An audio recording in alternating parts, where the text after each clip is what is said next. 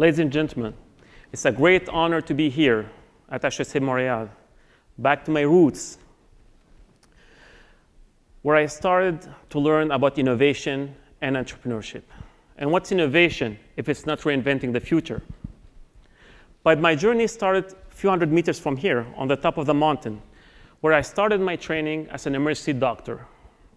And while I'm a city guy who enjoys city life, a true Montrealer, I ended starting my practice in one of the most isolated areas of our country, up north.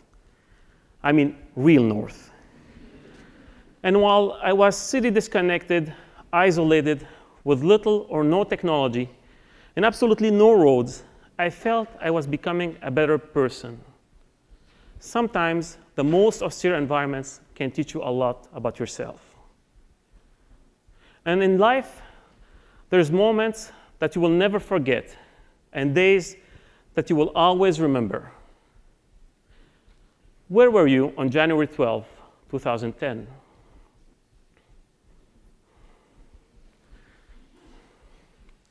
In my case, that day changed my life, because shortly after, I went from far north to far south, from -40 to +40, from no roads to broken roads, and from little to no technology to disruptive technology.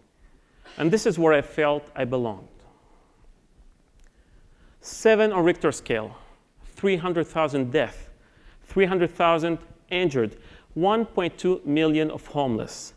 After January 12 in Haiti, on 2010, life was literally falling apart. Something had to be done.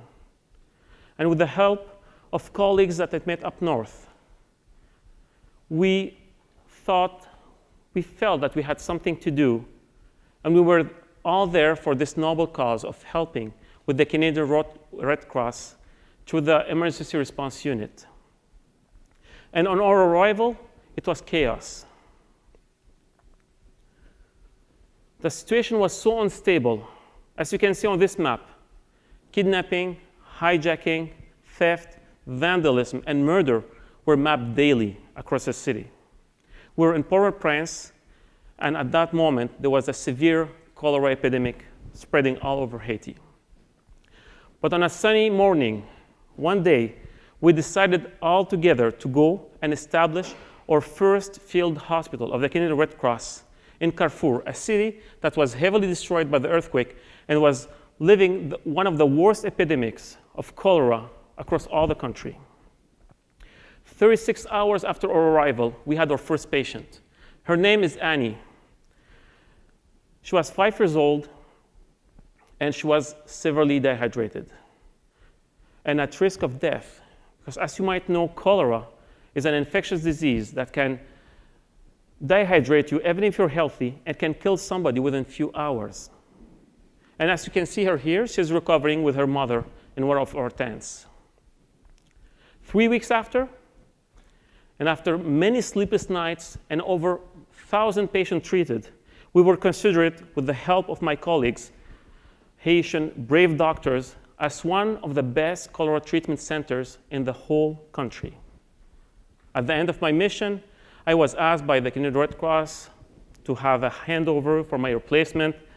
And I thought, how can I describe what we went through for the cholera response in the past weeks so we can transfer that so they can have a better response in the weeks to come? How can we transfer all the information about the patients we treated and were treating? And how can we transfer all the knowledge that we gained on the community that we were serving? Everything that we had were small pieces of paper that were smelling chlorine. There must be a solution. And in my opinion, the solution was through the use of information technology. And as we say, necessity is the mother of all inventions. I made this a personal goal, to bring that information technology to the hands of humanitarians. And when I returned back home, I searched, and I found that we weren't the only ones who believed that information technology can have an impact after a disaster to save more lives. In fact, there was many teams who worked hard to deliver such technology. But why, many years later, there was no technology in the hands of humanitarians? Because many of those projects were failing to address the principal causes, the principal elements that were failing in disaster response.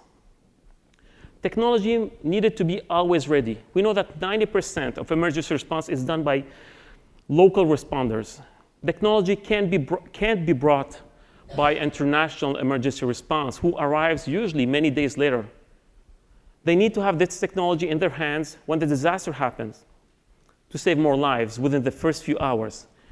Technology also needed to be mobile because emergency response teams have to move fast. And we know that in the countries that receive the most of the aid, humanitarian aid, they have the highest number of penetration of technology, mobile technology, even more than developed countries. 1.4 billion of people start to have their first computing experience with a smartphone. We should leverage that smartphone literacy across the world. Technology has to be network resilient too, because as we saw in Haiti, over 90% of the cell towers after the earthquake were down. Either they were destroyed or non-functional. And we need a technology that is network resilient, that can function without any other infrastructure. Technology also needs to be smart. When we arrived in Haiti for the cholera response, we didn't know much about cholera. We learned on the spot. And this real-time learning should be enhanced by the use of artificial intelligence, all this guidance that can help us to make better decisions faster. And technology must be low cost. So it has to be affordable by all emergency response teams and all humanitarians worldwide. Of course, it must be ethical, evidence-based, and have a social impact, even in non-disaster context. And this is what we thought that should be in the hands of humanitarians. And this was the birth of our project, Humanity 3D. What we developed is something based on the Internet of Things. Who knows what the Internet of Things means? By raising hands. So our technology is based on the Internet of Things. What we have developed is the capacity of a cell phone. In fact, it's an app, a single app that can connect all smartphones and all tablets all together, even if there is no infrastructure, even if there is no cellular communications, even if there is no internet connections. And on the top of that, well, we provided some services, mapping, collaboration, communication. And we even went for flying objects, drones. So what our technology is embedded on the drones so they're able to help gather information, take pictures, recognize victims, take videos, do real-time maps, and at the same time transfer information between teams when they are very distant. And we did this with some help of different partners. And we're having multiple partnerships being established right now, like with the Tech 3 lab here at HEC Montreal, École Polytechnique, University of Montreal, and many other universities in North America. And we were funded by Grand Challenge Canada, who considered our innovation as being something that can transform the humanitarian sector. And last year, we were selected by Cisco through their Grand Challenge for the Internet of Things. And we were selected among 3,000 submissions coming from over 100 countries. We were semi-finalists.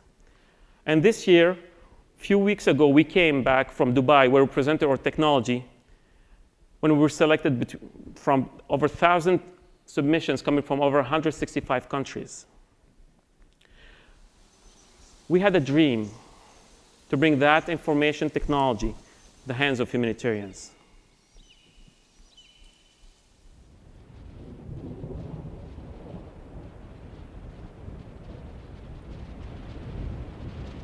And slowly, that dream is becoming reality.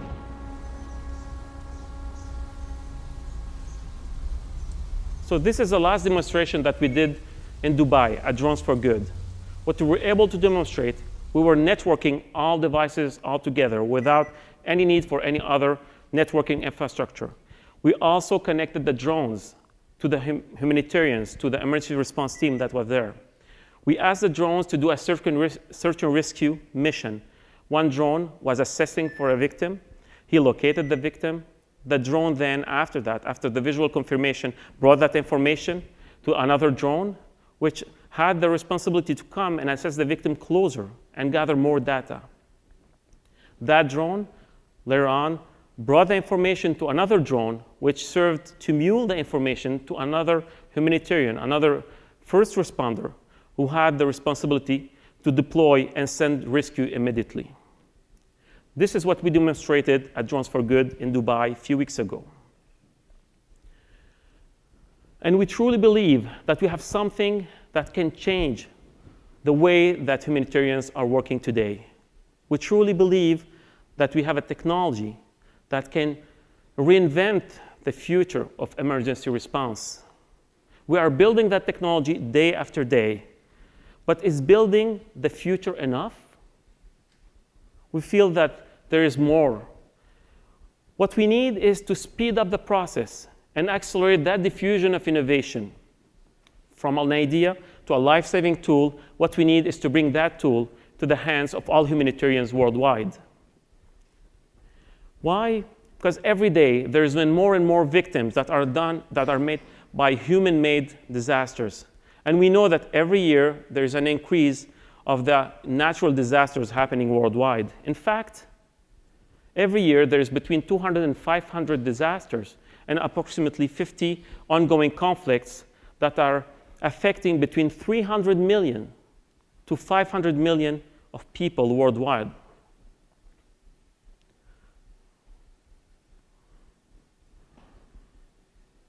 We need help when there is a disaster. In our case, we need some help to deliver this technology. In fact, we need your help. I need your help so that we can build the future together, the future of emergency response. And I leave you with this simple quotes, words of wisdom. It always seems impossible until it's done. Thank you very much.